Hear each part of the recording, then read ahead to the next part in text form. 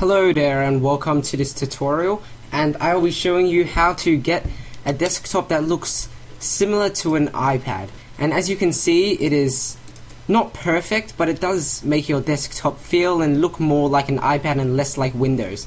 And this can be done in Windows XP, Windows 7, Windows whatever, Windows Vista, and you don't actually need anything other than Windows for the core of it.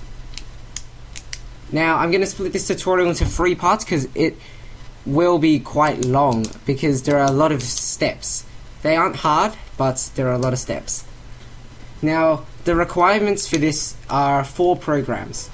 It isn't that many programs, but there are programs required. You'll need the Flurry icon set, and that is a pack of icons that give you a really nice look. They look sort of like an iPad. They're all oval shapes and everything. They look like iOS. So you can get that from iconfactory.com. All of the links will be in the description. You also need fences. This is not exactly needed, but if you want it, you can use it to make a link to your files on your desktop, even though it is all on your desktop. It's sort of like Inception. Not really, but if you sort of look on my desktop, I have a folder over here which allows me to link to all my files on my desktop, which are actually all here. They're all here, but they're hidden, and I made a link for it. And that is through fences. And that is fences. And if you want to also take it a step further and you see the shadows and the glow, you will need a photo editing software to add shadows and glow to it. You can use Photoshop for this. Photoshop works fine, or you can use paint.net, which is also free at paint.net, or I think it's getpaint.net. I'm not sure why it says that. I'll have the link in the description also. So that's pretty much it for the requirements. 4 programs, quite simple. I'm sure you probably have all of this except for fences and Flurry icons. Let's get started. The default size for icons in Windows 7 isn't very good for this sort of transformation. That's why you need to make them larger. You can easily do this by going on your desktop, right-clicking in the View menu, and changing it to large icons in Windows Vista or Windows 7. You want to make sure you align the icons to the grid, or else your icons will go in funny places and it won't look very organized like on the iPad. Now Windows XP, it is a bit harder and it doesn't look as good because the Windows XP rendering just doesn't look that nice. All you have to do is right click Properties, go into your Appearance settings, press the Advanced button, scroll down through the list to Icon, and change the size up to the maximum, which is 72.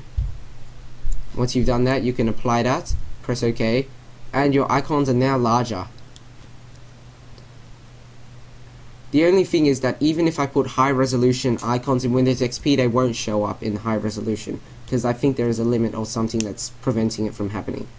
The annoying thing in Windows XP is that the Start menu also grows, and every single icon within Windows XP goes a bit larger. Not every single one, but a lot of them, so it doesn't look as good. That's why I only recommend this for Windows 7 or Windows XP, but if you still want to do it, you can.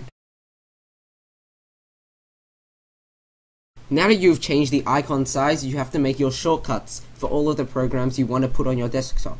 You also want to make sure you have a Flurry icon for those applications, because it won't look good if you've got heaps of Flurry but then you only have one program that's missing. So you want to make sure that there is a pack. You can find many of these everywhere. To create your shortcuts or for your applications, if you don't already have them, you can go into your Start menu, just simply right click on any program that you want. If I wanted to put videos on, you can right click Send to Desktop. Pretty much every program has a Send to Desktop option, and you can do that for Windows Media Player, but you notice it doesn't let you, because you have to go to the default section which I've chucked it in there. So you can still do it from the Start menu, All Programs section, and all of the icons are just appearing now. Keep doing that until you have all of the applications you want. You probably want at least 16 applications, as it will look better.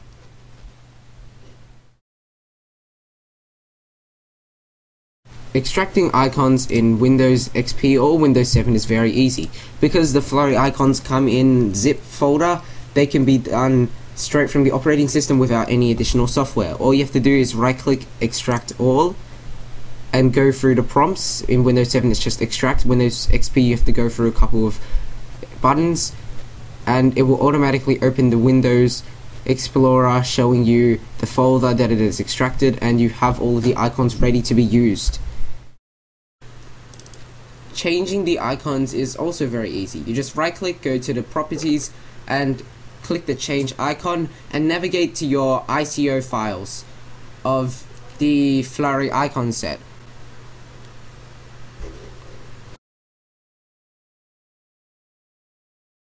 Keep doing this for each of your icons until they all look nice and you've made it done. The only annoying thing is that the default of my computer, you cannot change the icon, because when you right click and go to the properties, it will open up your information for your CPU. What you have to do is right click and create a shortcut for my computer. They look exactly identical, but one is a shortcut and one is actually a link. You can actually right click this shortcut to computer and change the icon, while in the other one it will navigate to your system. Keep changing the icons until you've done it for every single one and it looks good.